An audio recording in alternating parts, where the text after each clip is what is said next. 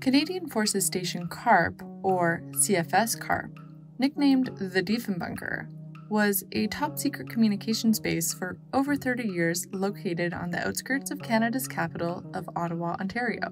Between 1961 and 1994, the site's exact purpose was kept from the Canadian public. Known as the Central Emergency Government Headquarters, the bunker was intended to house Canada's government and communications in the event of a nuclear attack by the Soviet bloc during the Cold War. The site was built in secrecy in less than 18 months between 1959 and 1961. CFS Carp was decommissioned in 1994 after its 32 years of continuous operation and was declared a National Historic Site that same year. Former staff and local volunteers rallied to preserve the site, and ultimately, the city purchased the bunker. Although its furnishings and equipment had been stripped when the military left, volunteers began offering tours of the bunker, and the museum was officially founded in 1997. The Diefenbunker's mandate is to increase throughout Canada and the world interest in and a critical understanding of the Cold War by preserving the Diefenbunker as a National Historic Site and operating a Cold War museum. So, today on Historia Nostra, we're visiting the Diefenbunker, Canada's Cold War Museum, and thinking about the stories that matter most when teaching Cold War history.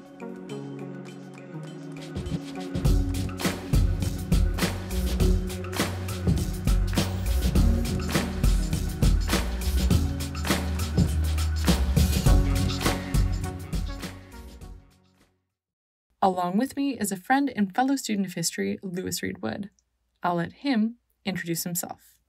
Hello, I'm Louis Reed-Wood. I'm a PhD candidate at the University of Toronto in history, and I'm the host of Off-Campus History, which is a history podcast, which will have a tie-in episode with Historia Nostra on the Diefenbunker. During our visit, Louis and I were able to speak with the Diefenbunker Museum's Visitor Experience Manager, Sean Campbell. You'll hear Sean's voice in today's episode, both in our interview with him and in the museum's audio guide, which we were generously given permission to borrow from. The Diefenbunker is a 4-story bunker with the uppermost level referred to as the 400 level and the bottom level referred to as the 100 level. There's a model of the bunker on display on the 400 level, as explained in the audio guide. Planners used the scale model of the bunker during the design and construction phases. The model was vital in planning how all the self-contained life support systems and power generation would fit and work in the 4-story building, all completely underground. Different colors represent different ventilation and machinery systems. More than 1,000 workers built the almost 1,000 square meter bunker over the course of 18 months. The main structure required 24,320 cubic meters of hand-poured concrete and sits on 1.5 meters of compacted gravel, which would have absorbed the shock of a nuclear blast. It was almost impossible to keep the building of the bunker a secret. Many residents in Carp wondered at what was being constructed. The public was told it was a communications center, but right from the start, people started calling it the Diefenbunker, after the sitting Prime Minister, John Diefenbunker. Today, guests enter the bunker through the blast tunnel. From there, the bunker is laid out with its exhibit spaces on the 400 level, along with the decontamination showers, medical center, and emergency radio room, among other rooms. The sleeping quarters, recreation area, and most government rooms and offices are on the 300 level, and the cafeteria and mess area are located on the 200 level, and the vault is on the 100 level.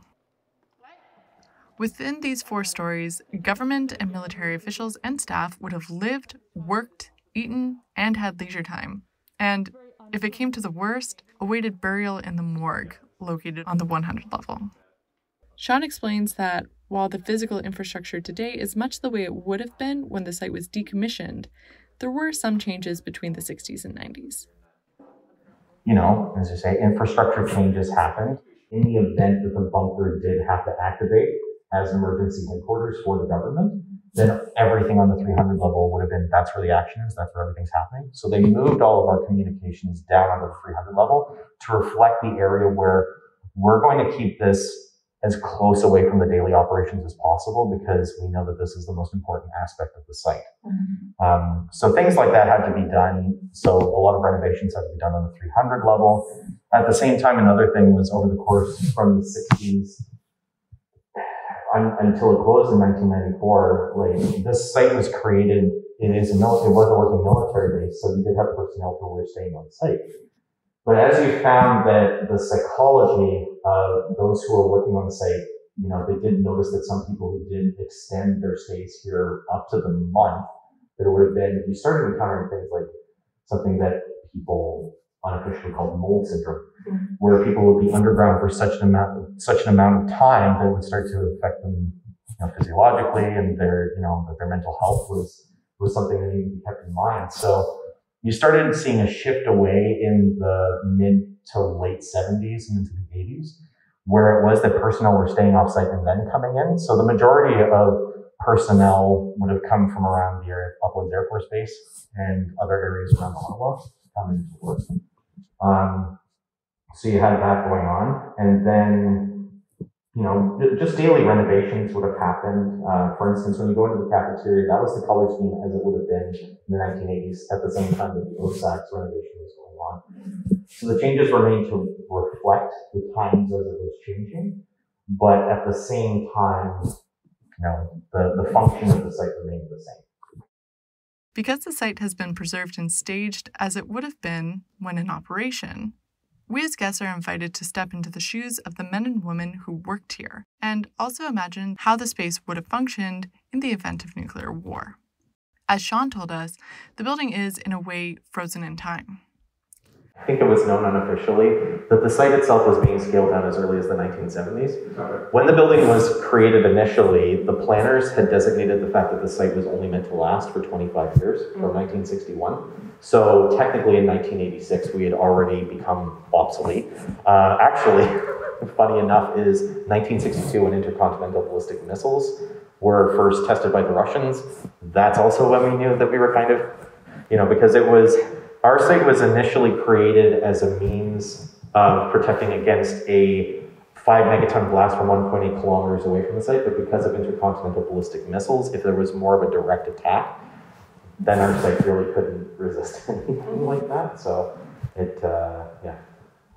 The site still had its intended purpose up until the 1980s, but then closer to, you know, once the Cold War, you saw that the Cold War was starting to come to a close and the Berlin Wall came down and everything, they started seeing that the writing was on the wall in terms of the space being a little bit, it's almost as if your thesis is our structure frozen in time. Yeah.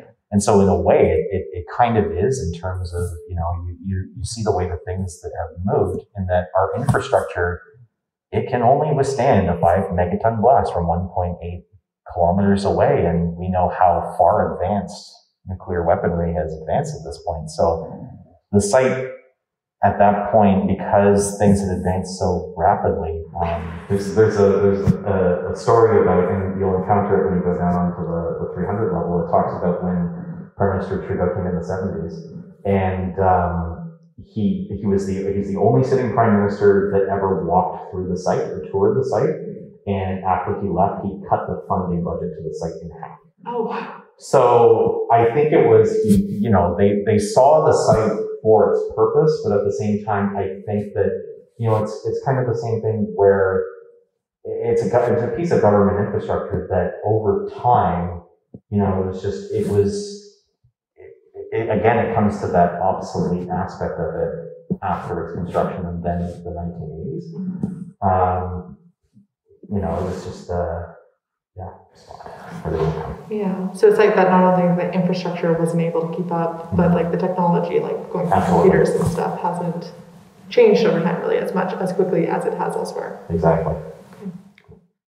So the building and the technologies it once housed quickly became obsolete, and after funding cuts, was eventually decommissioned. This might have been where the story ended, but as Sean describes, local community members had other ideas for the bunker when it went up for sale. So once the site was, essentially, when the site closed in 1994, the building was empty because Crown Assets came in and took everything. So we still had all of the bones that you have around us now, but none of the furniture or anything was inside. So the site was eventually, you had so many people who were bidding to come into the site and occupy the site. But what ended up happening was that the city ended up purchasing it, and then an intrepid group of volunteers, they partnered with them, and then they gave informal tours at the site, just around speaking with former military personnel, people who were on site, and they gave those tours from 1994. And as things were galvanized and interest started to build, they said to themselves, well, we can create an organization out of this. We can create this as a living site that people can come to and walk through the space. And so, the efforts were done as create a museum. It was already designated as a historic site, but they wanted to have the space open to the public to come on a regular basis and have tours done. And it was, it was the foresight of volunteers that had the living memory of they had lived through the Cold War, and they could appreciate what the site meant and stood for, and their ability to convey that in the tours that they gave and from everything that they heard from the personnel was, I think that bolstered the case for maintaining the site.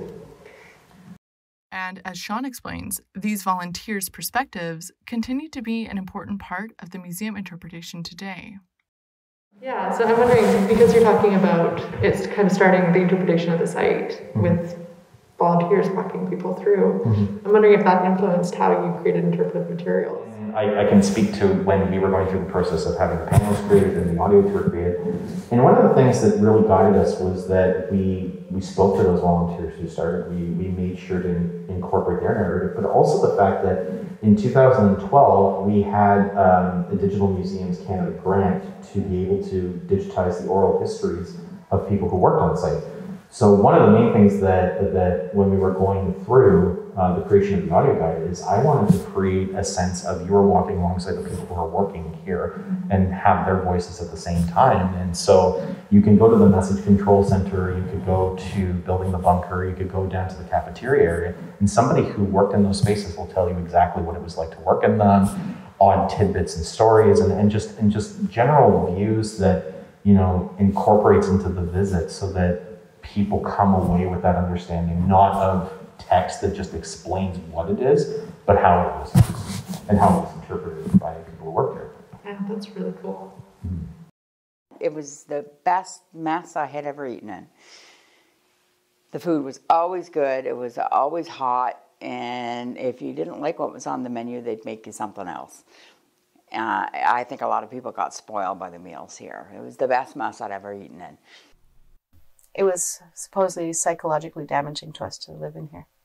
And that's why you'll see in some of the columns there were gray and white stripes and all the different colors. They had a special psychologist come in and pick colors and everything. That happened just before I got here. And more pleasant from not having windows.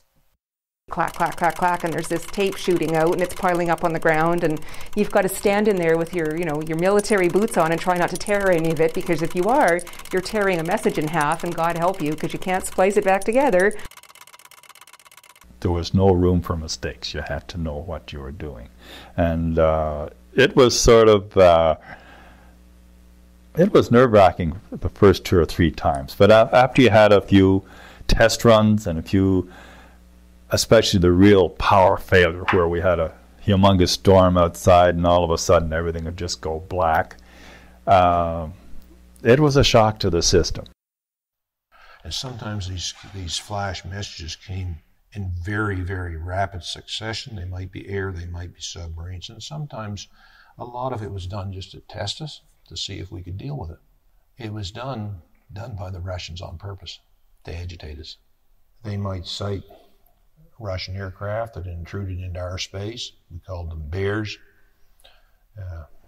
A Russian bear was a type of aircraft, just loaded with electronic equipment, just loaded. They're watching us, and we're watching them. That's the Cold War, watching all the time. But we managed to have a few exercises, mostly lasting, I think it was 36 to 48 hours.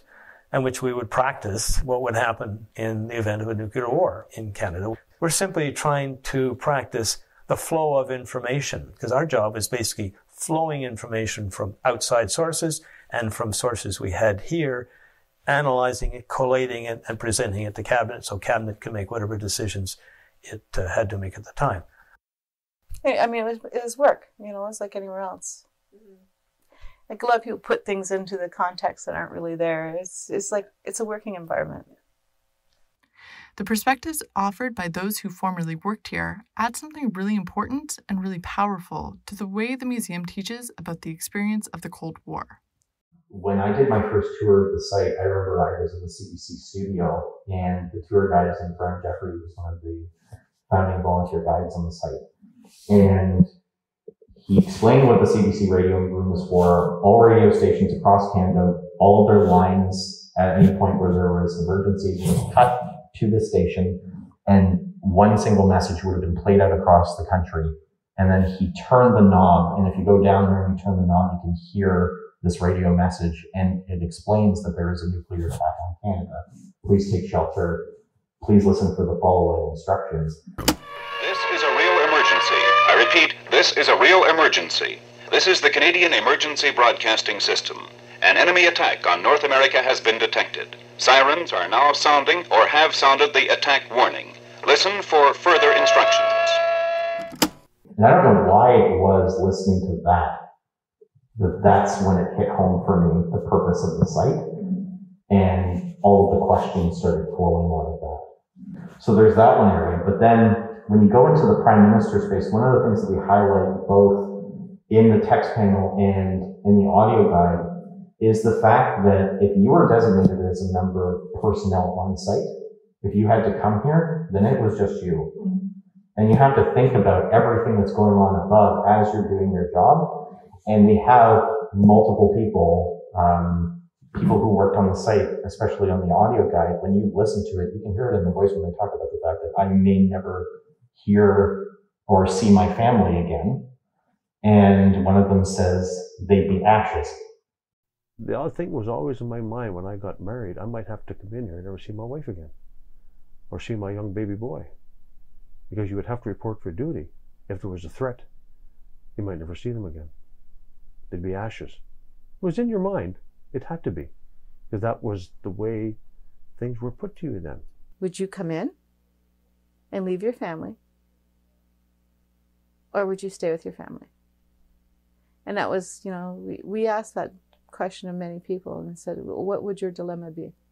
Would you come in to protect the site and work the communications, or would you stay with your family? And I think it was about 50-50 what the guys said. Because they said if it's a nuclear attack, basically the only ones that are going to survive are the ones in the bunker. And that just, I remember when I was going through and I was doing the research, I said, oh my God, that's a powerful line. Yeah. You know, that's and I'm sure that was on everybody's mind when they were working on site. The Diefenbunker exists in the way it does today because the people who once worked here recognized the value of the site and worked to preserve it and their stories about their time here for future generations.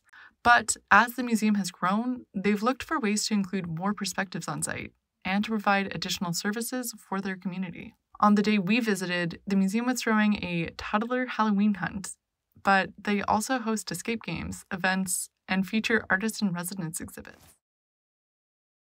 Well, I think that's the best example. You know, we set up today for our toddler's Halloween hunt, so the kids go around, and you know, it's a chance for families to come around into the space, and we want to be able to create those opportunities for members of the community, you know, the greater capital region, to come in and to just, you know, we do have our main messaging when you come to the site, but we are part of the community. And what better way to reach out than to do things that the community may find interesting? That's just outside. You know, it's loosely connected, but at the same time, things that are just for fun. You know, for people to come through and really enjoy themselves when they come through the site. And at the same time, for our community, Artists in Residence is one of those programs that we launched to be able to bring in we have our interpretation of the site, but we know that so many other people may have different interpretations of the site. So, for instance, this coming Saturday, next Saturday, our artist in residence is going to be opening up.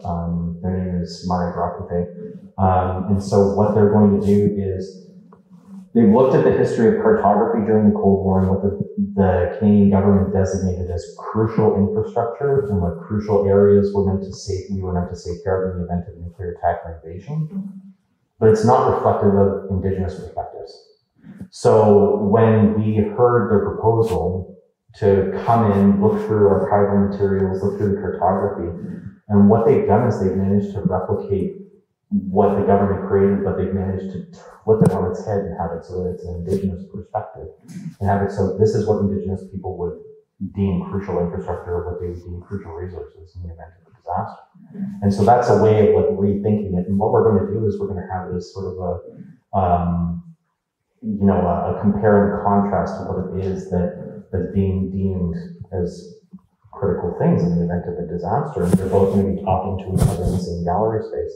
And we welcome those conversations, these are things that in order to feel current and to feel that people can come in and have those discussions, these are real-time things that people want to know about or discuss, and to be able to facilitate that space for the community to come in and talk about it is very important to us.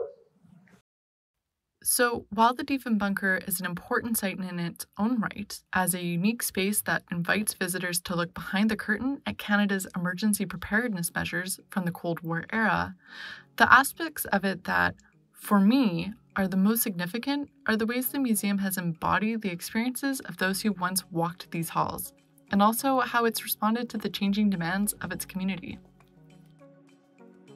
If you want to learn more about the Diefenbunker, you can find additional resources at the links in the description, including links to the museum's full audio guide, which is available in 8 languages, as well as virtual tours.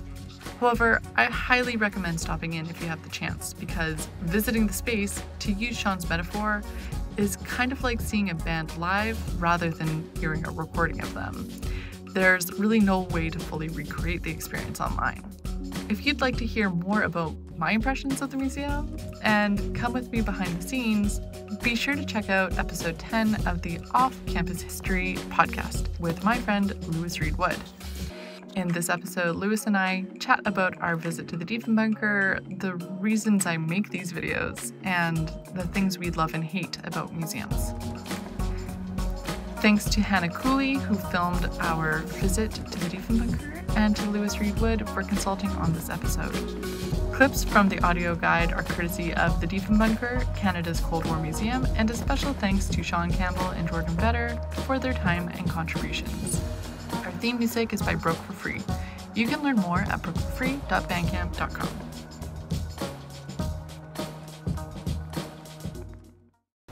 One, two, three.